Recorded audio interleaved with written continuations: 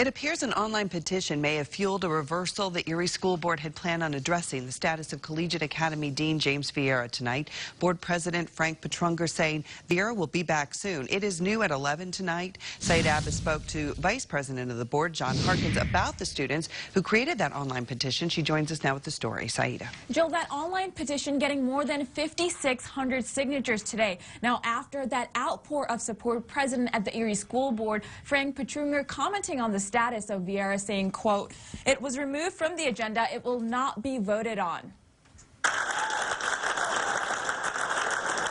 That was the round of applause at Wednesday night's Erie School Board meeting as board members announced that Dean James Vieira of Northwest Collegiate Academy will be returning. Vice President John Harkins said he agrees with this decision.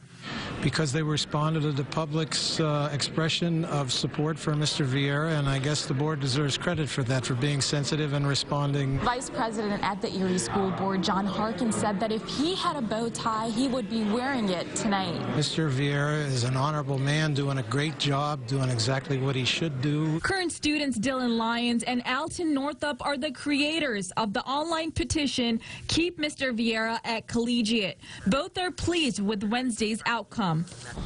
It's been such a positive reaction. Throughout the days, everyone's congratulating us on the petition. I'm just really proud of myself and Alton. Mr. Vieira has just been a big role model for both of us, I would say. In support of Vieira, the students made a bow tie on the snow field of the Veterans Stadium.